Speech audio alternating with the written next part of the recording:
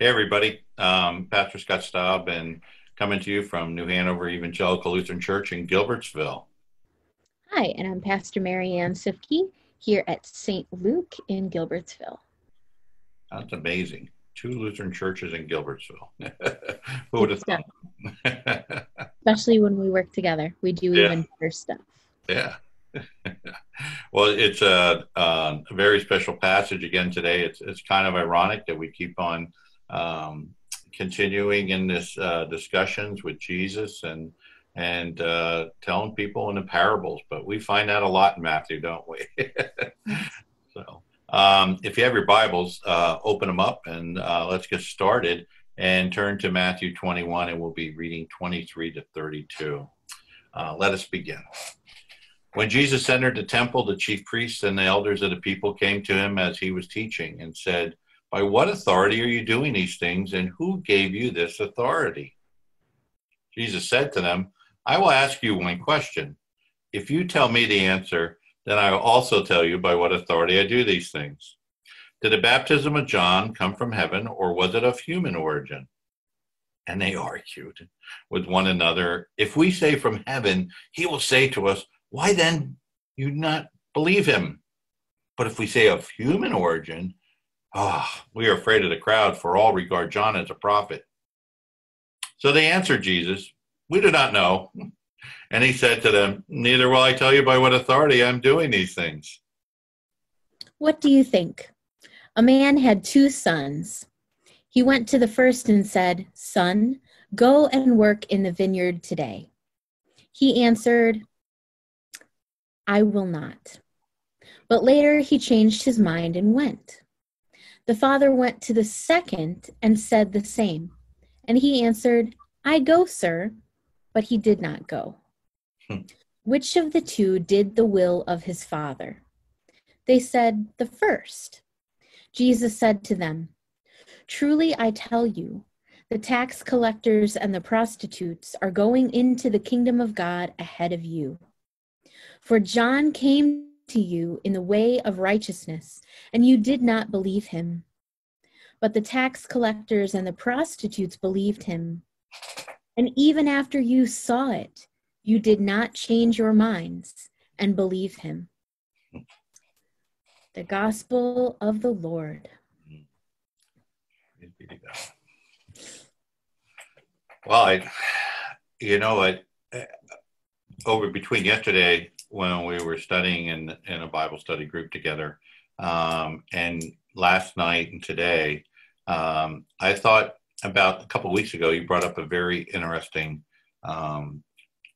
concept and also practice. And when we look at these gospel lessons, that we should always take them in context.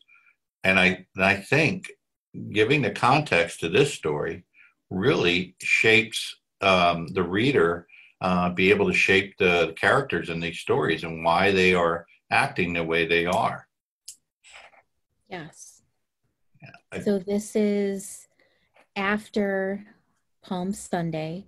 This is Yeah, after Jesus' parade into Jerusalem right. with people saying, "Hosanna, Hosanna to the Son of David," waving their palm branches, and Jesus on a donkey. Um, you know, so all of these crowds are giving this high authority to Jesus, Yeah, who is essentially mocking the authority of the religious in Jerusalem. yeah. And then when he finally gets to the temple in Jerusalem, what does he do there? That's when he cleanses the temple and he throws all these vendors out that Yeah, are making money, right? right. So Jesus has already done some things to disturb the religious elite of the temple and of the city. Yeah, and he's owning their home. It's like Yeah. they're shop. He's taking up shop, and it's like kind of like those halftime football kind of famous like movie points where no one comes in our house, and you Right. know, and you Right. can imagine that they're in a huddle. The religious leaders halftime. It's the second day, and they're like, We got to get rid of them. This is our house. Right. Nobody's going to come in our house and push us around, right? That's right. That's right. Oh my gosh. I mean, I think we're all territorial, and Yeah. we all want to have the power in our own place. Yeah.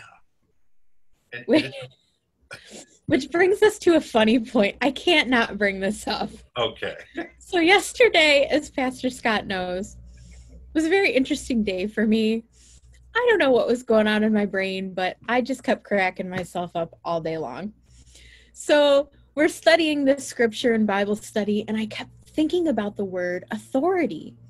This scripture is about authority and power. And I was thinking, what can I use to describe to the congregation authority? Mm-hmm. And then something popped in my memory about a TV commercial that says, we submit to a higher authority. And I could not remember where that came from. So I Googled it. Brace yourself. It was Hebrew National Hot Dogs. Going strong for 2,000 years. Right. I mean, so in a way, it's a perfect image, and in another way, it's a terrible image, because we have to remind ourselves when we read these stories and we read these parables of Jesus to not lump all of the Jewish folks together. Yeah. You know, we have to remember Jesus' Jewishness and the folks that were following him, Jews and Gentiles. So we can't, we don't want to be anti-Semitic in our preaching or in our teaching of the gospel. We tend to label things. That's not, I shouldn't call it human nature. Not all of us do it, but we tend to label things like those Lutherans at St. Luke's, or those Lutherans at New Hanover, right. Or those United Methodists up at Yeah. And we tend to label, and then we think it's just like this finite, everybody's molded, they're cloned, and just like this story, it's not all the religious leaders were angry at Jesus. We see aspects of that in the teachings where they come to him and talk to him, and and agree with him in some manners, and also not everybody that was following Jesus probably was as the religious leaders were, that wanted a radical change. Some just loved his teaching, and that's where we find them today, sitting there teaching, and it's just amazing how we do label. And the followers of John, this thing is riddled, with this passage of labeling and stigmas, and stigmas are a really hurtful thing if we allow ourselves to start stigmatizing aspects of religion or people. And Jesus is trying to trap these religious authorities in their abuse of power, and in their abuse of authority, and they know it and they see it. I mean, it sounds like from this passage that they knew that John was the real deal. Yeah. They knew that John was a prophet sent by God, but John challenged their authority, so they ignored him. And now here's Jesus challenging their authority, and they recognize it, they see it, they know that Jesus is a prophet. I mean, but they don't want to answer it because it challenges their power. Right, and it's kind of ironic in the twist in the story that God sends both John and Jesus, and yet those who are pretending to uphold the authority of God are actually abusing and questioning those sent by God.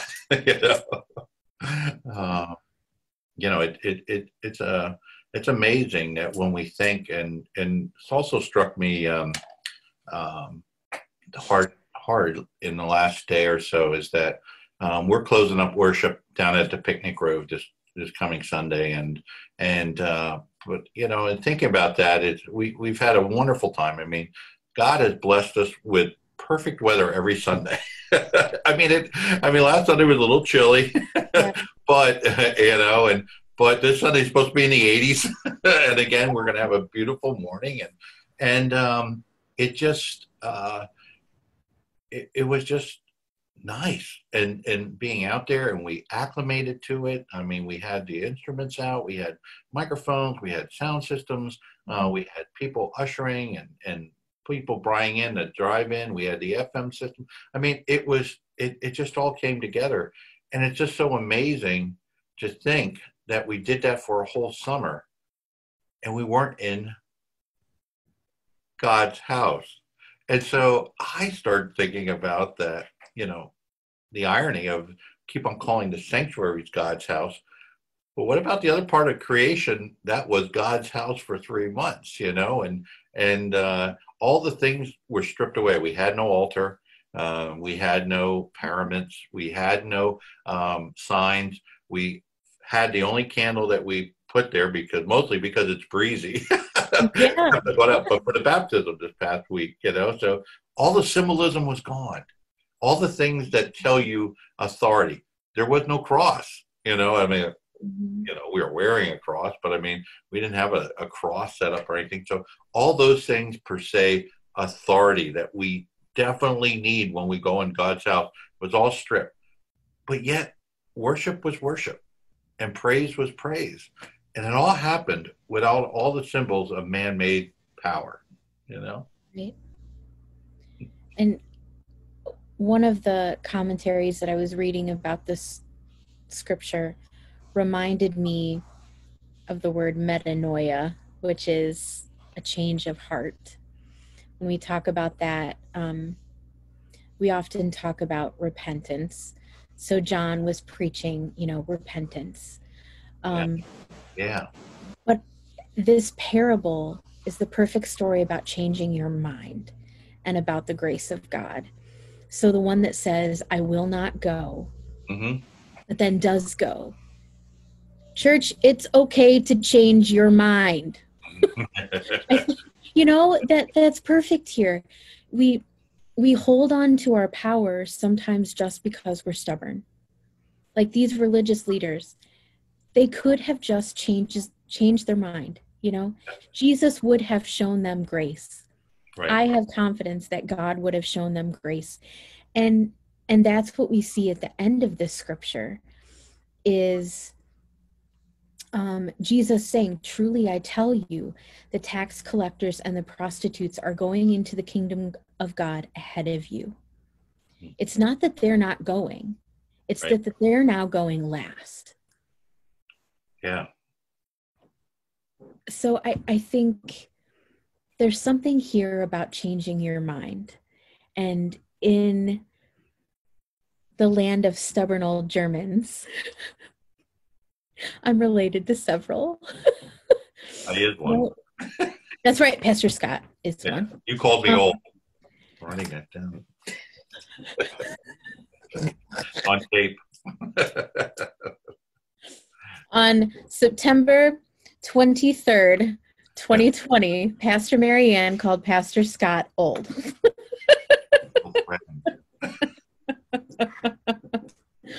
But, so that's also a sweeping generalization. Yeah. So second career. So first career was in sales, and before that, it was in research and development. And one of the things you learn in research development, if you're not making mistakes or something doesn't work out, you're not trying. You're not pushing the envelope. You're never going to get a patent if you're not trying something new. And somehow I think we lose those lessons in life with religion and our practices that we do as Christians. And Jesus was all about change. The temple he was teaching in was great, and he had his audience there. But then what does he remark, in the Bible? This temple will be destroyed, taking it down, so no stone will be left unturned. And yet, that didn't faze him, that this temple would be taken down. It's created by man, and God gave the inspiration, but and just as evidence in the picnic grove and in the parking lot now that we're going to do, and it's you need to change, and you need to adapt, and still do those things that are important. Well, and when we remember that the authority of God lies in our hearts, in our minds, in our souls, Yeah, and is a power that is not like an earthly power. It isn't a power over people. It isn't a power that is used for abuse. It's a power that is used specifically for bringing the reign of God to earth, right. and bringing the kingdom of God to earth. And that makes such a big difference in what we do as the church. And you talk about the moment in God's creation and being filled and doing that.